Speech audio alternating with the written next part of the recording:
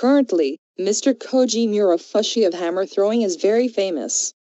He got a gold medalist at the 2004 Athens Olympic Games, and since then he was getting many medals every Olympic Games. This story is the content his father, Mr. Shigenobu Murofushi, was spoken in JMA's lecture in 1993.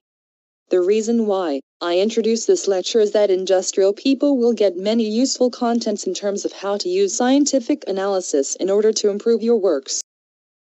In hammer throwing, even if the Japanese have participated so far, players did not reach the international record at all before Mr. Murofushi.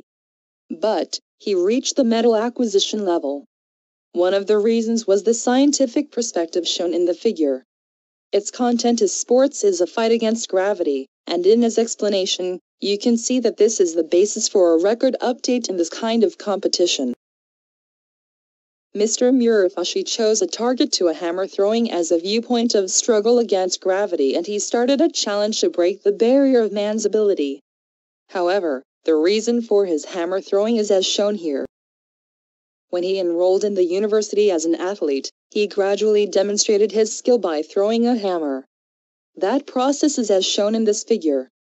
From such results and efforts, he was realizing the possibility of Olympic participation. As well as athletes, progressive companies sometimes fall into a slump. Only when they can do a breakthrough to the target, they will be able to lead to the next development. Mr. Murofushi overcame his slump by his making of this process as shown in this figure. The point to be noted here is that the process shown in this figure teaches, application of the wrong method is not a breakthrough the problem to face. This content is a caution that can be directly applied to company reform, I think. The breakthrough that he made out of record became as follows. First, it is very useless to continue practicing without pursuing the cause of the record, not growing.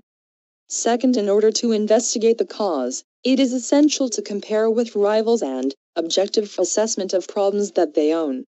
For this reason, he chose measures to use 8mm film. Third, the result of the cause countermeasure was confirmed immediately by numerical value.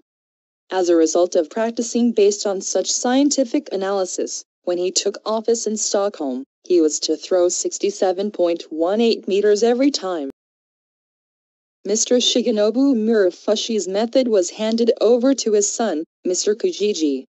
As a result, he has acquired many medals every time he went to the Olympic Games. The practice method has been further modernized and introduced with the contents shown here.